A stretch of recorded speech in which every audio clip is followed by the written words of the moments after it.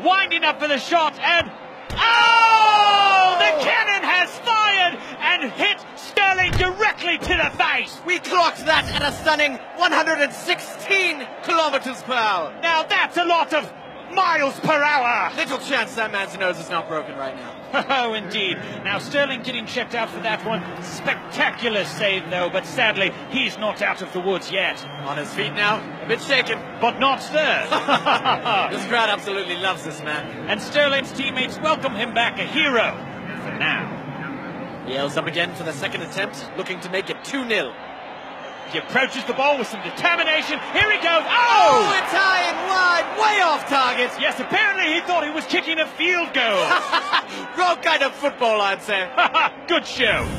Back now to Scott Sterling. He looks a bit worse for wear, but ready for round 2. And Shaw takes a moment. Here he goes with the approach. Oh! Sterling with a fantastic dive. The ball flies straight through his hands and once again strikes him straight in the schnoz. And let's see it again on the old instant replay. Oh, every excruciating detail captured in HD perfection. Clocked at 129 kilometers per hour. Sterling does not look well.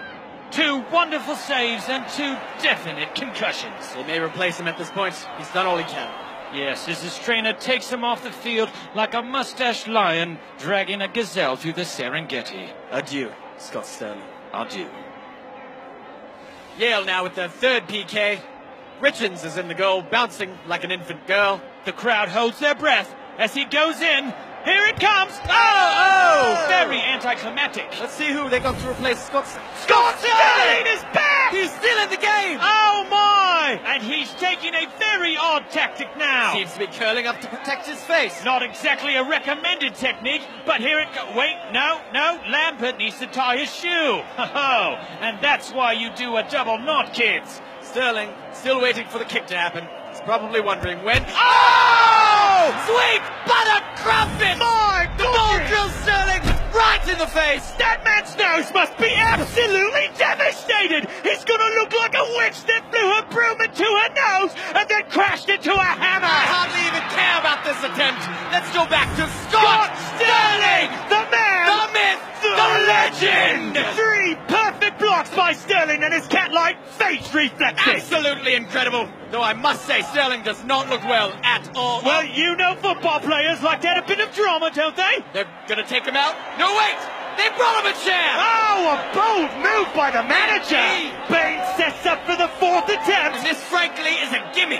He literally just has to kick it anywhere except where Sterling is sitting. There is no possible way that North Carolina can mess up this shot. Oh! 158 kilometers per hour! This man can do no wrong! Look at him beg for mercy when it's mercy that should be begging for him! He has looked death in the eye and said, "Take your best shot!"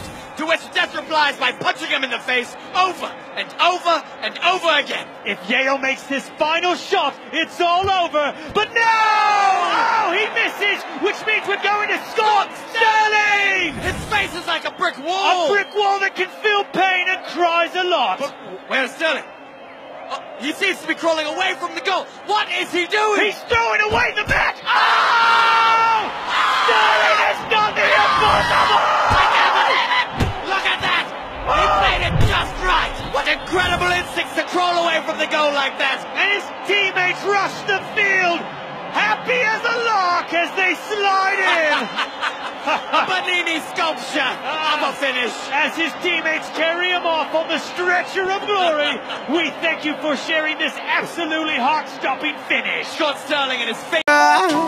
Maybe you should pull the fucking trigger.